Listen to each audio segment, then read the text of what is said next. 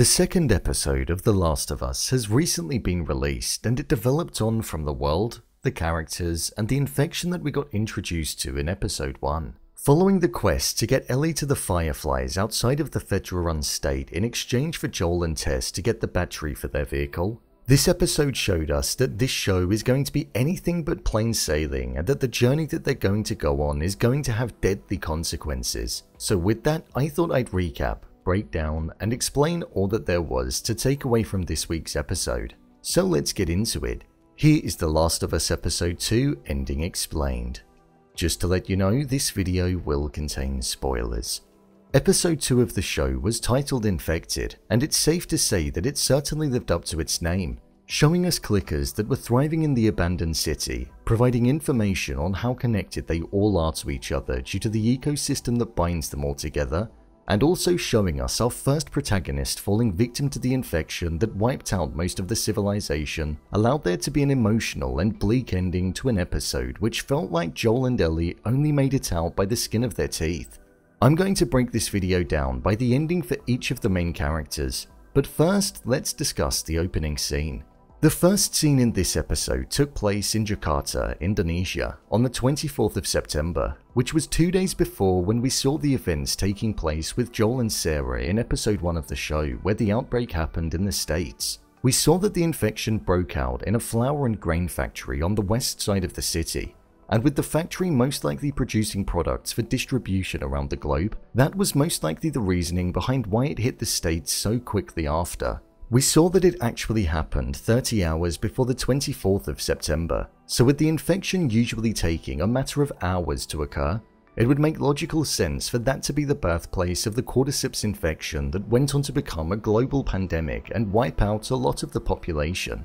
We also had what we saw in episode 1 being reiterated to us in the opening scene, where we saw that the doctor stated how there wasn't a medicine or a vaccine that could be created in order to stop this. So the best thing to do to contain the infection and to stop it from spreading worldwide was to destroy the city. However, it was already too late by that point.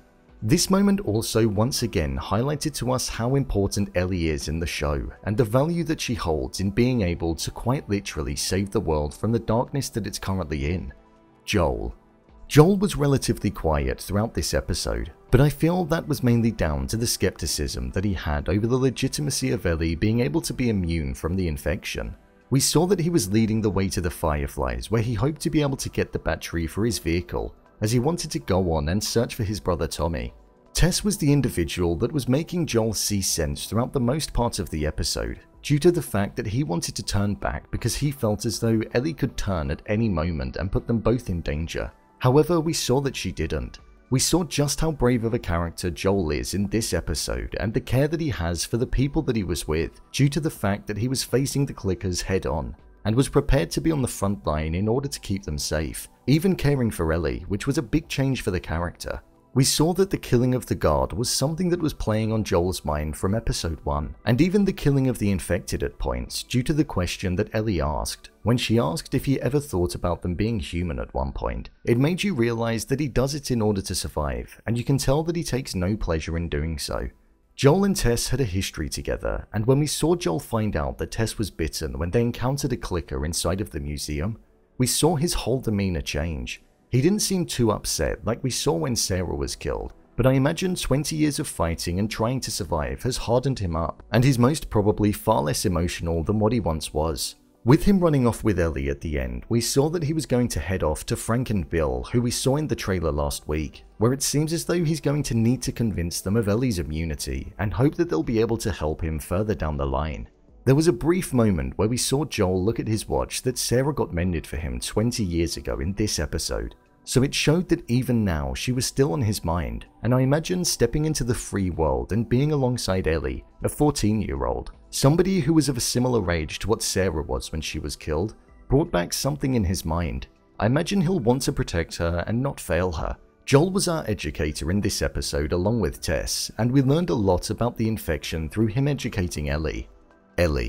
This episode, like the first, allowed us to see more of Ellie's sharp personality that she's known for. We didn't learn much about the character's backstory, but we saw her start to bond with Joel and Tess, more so with Tess. which I think was the main reason as to why we saw that she reacted the way that she did when Tess was left at the end, fighting and screaming.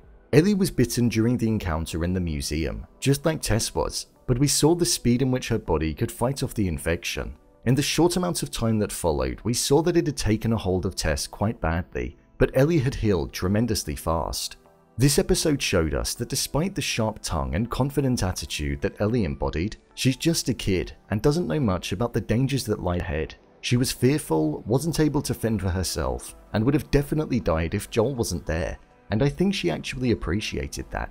She was amazed by the world that she was looking at, a world that once was that she was never raised in. We saw that she was 14, so that confirmed to us that she knew nothing of the world that was before, where the infection wasn't present. With the final shot of her looking at Joel as he walked off, we saw that she emitted a sigh, which was almost like reality hitting and her coming to the realization that things are most probably only going to get worse, more danger-filled, and that there's a full-on journey ahead. Tess. Tess was the character that provided the level-headedness in this episode. She trusted Ellie, and she trusted that she was the thing that could save the state of the world. Tess was giving out advice to Ellie throughout the entirety of the episode, showing that she did have a caring side to her despite coming across as tough. During the scene where they were inside of the museum, we saw that she was bitten by a clicker and that the infection had spread rapidly around her body. This led her in her final moments to persuade Joel to get Ellie to Bill and Frank, after it was revealed to us that all of the fireflies had been killed, so there was no way of getting the battery in exchange. This then led Tess to sacrifice herself in order to buy Joel and Ellie time to escape. There was a real haunting scene which had one of the runners getting close up and personal to Tess where the fungi was moving all around its mouth. It showed just how disgusting it was and that Tess didn't want to become what was right in front of her very eyes. She wanted to die the way that she remembered herself, and that did happen as the building went up in flames, buying Joel and Ellie the valuable time that they needed. I thought this episode was a good one. It wasn't as long as the first episode, and it didn't need to be. It felt like an educational episode where we learned about the origin of the infection, how it's all connected throughout the city, and how one wrong move could cause a chain reaction which could expose a location. We were introduced to a few different types of the stages of the individuals once being bitten. We said farewell to a character that brought out the good in Joel, and we also got to see the importance that Ellie held and why the journey we're watching unfold is worth the risk. Infected was the perfect title for this episode as it was solely based around the infection. The real journey has only just begun. It was dangerous enough just being over the wall and being in the city, so now that we're embarking on a cross-country trip, I feel it's only going to get worse and far more dangerous. So, there you have it. The Last of Us Episode 2 Ending Explained. If you want to see more videos such as Endings Explained, Theories and Predictions, and Character Breakdowns, then click on the I button. Or alternatively, you can head over to my channel where you'll find them all. If you'd like to give me a show or movie that you'd like me to review, then head over to my Twitter, @brainpilot_, and tweet me what show or movie you'd like me to review next. And finally, if you'd like to see what I rate the latest movies that don't quite make the cut to getting a dedicated video, then head over to my Letterboxd profile. It's where I rate the latest releases in real time. What did you think of this episode? Leave a comment down below, and don't forget to subscribe. I'll see you next time.